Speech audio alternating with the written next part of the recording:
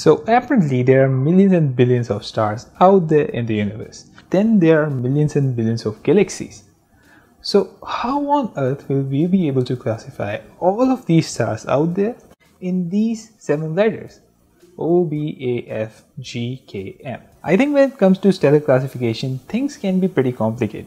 If a person is not familiar with the terms like the giants, dwarfs, type A, type B, but no friggin' type C, and then when there are 2 stars with their magnitude difference of 2, it becomes suddenly 6.3 in their brightness. We need to get this all in order. So how do we classify all of these stars? There are just so many of them out there. We can do all of this in the most obvious ways possible, as you might say, sorting them in order of their temperatures, brightness, shape, size, and everything you might think of. But before going into that, I think we should first clarify these astronomical terms. So the first thing is the brightness, and I think it is also the first thing anyone looks in a star.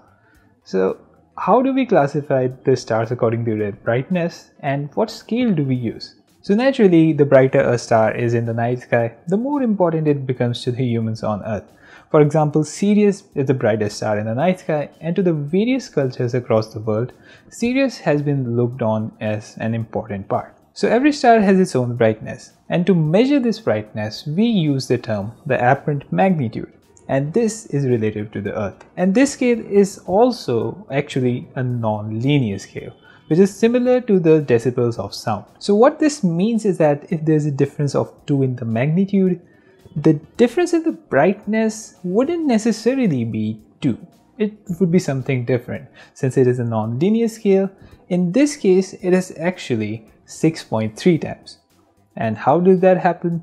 Well, it's because the scale is basically designed the way that the difference in magnitude of 5 would result in the brightness difference of 100, which gives us the exponential of 100 as 1 by 5, and it results in this number, which is actually 2.5119. So using this, we can see that if there's a difference in magnitude of 1, then the difference in brightness would be actually 2.5, and then increasing its power to the 2, the difference would be actually 6.3. But here's the catch: the more negative the apparent magnitude is, the brighter would be the star. So looking at these numbers, you can see the sun is actually the brightest out of the all. But looking at these numbers, is sun the brightest object in our universe? No. Well, we are measuring all of this related to Earth, which means that if a star is closer to us, it would be definitely more bright. But it isn't necessarily the brighter or the fainter one in the general scale of the universe. We can't say something is bigger just because it's closer to us. We need to put both of these objects on the same perspective or at the same distance to make a valid comparison. Which is why, in this case of brightness, we need one additional scale to measure things more accurately. And this brings us to the absolute magnitude. It's actually the apparent magnitude of a star if it would be placed at a distance of 10 parsec. What we do here is actually just take a star, put it at the distance of 10 parsec and just measure its apparent magnitude, which gives us a similar scale. If all these stars would be at the same distance, how bright would they really look like? This is the place where we can make a good comparison. 1 parsec is actually a unit of astronomical distance, which is actually equal to 3.26 light years. And this brings us to the luminosity, which is actually the energy radiated by the star per unit time. Now, dividing this by the area also gives us the radiant flux.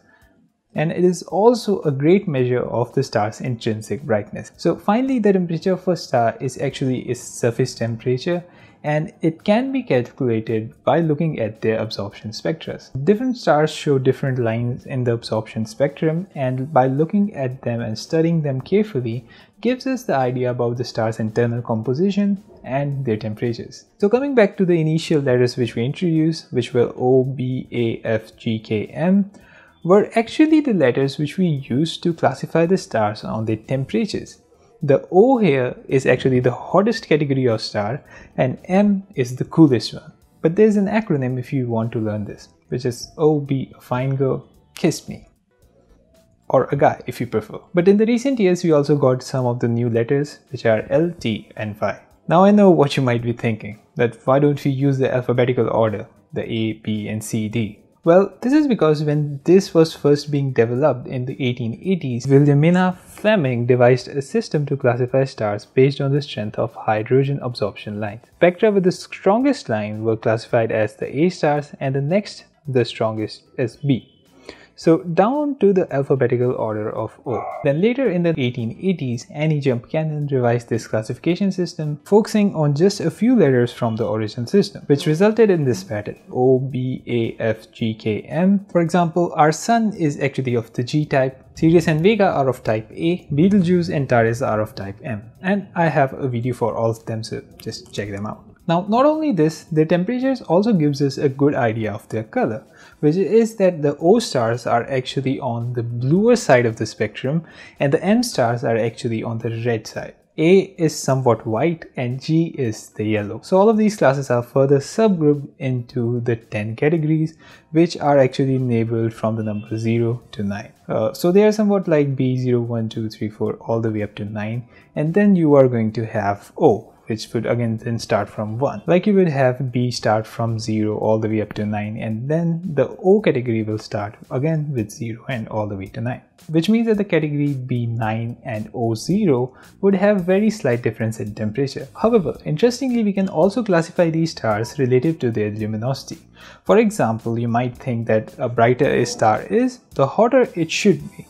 But this is not necessarily the case, because the brighter ones here are actually the giant stars, which are the giants and the supergiants, and they are on the cooler side. So when it comes to the luminosity classification, we also again use the Roman letters.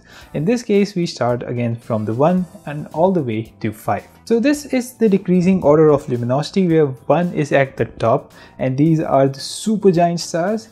And then there at the number 5 are the main sequence stars. But here again our supergiants are also classified into two categories, which are the 1A and the 1B. For example, for the star Vega, it has a category of A05. And it is actually a blue tinged main sequence star. So all this classification is really helpful, because just by understanding and looking at the stellar classification, we can see that what kind of star it is. For example, what kind of star would it be with the classification M1, 1AB? Well, M is for the giant stars and 1AB is somewhere for the supergiant. So as you can see, M is also for the red stars, and in this case you can see this is a famous star that you already know, the Betelgeuse. So yeah, still don't know when it's gonna explode. So similarly, there should be a G2, 5B. Well, G is for the yellow stars and the 5 here is for the main sequence star. It's luminosity class. Now, can you guess which is this one? Well, it's our favorite star, the Sun. Just one more.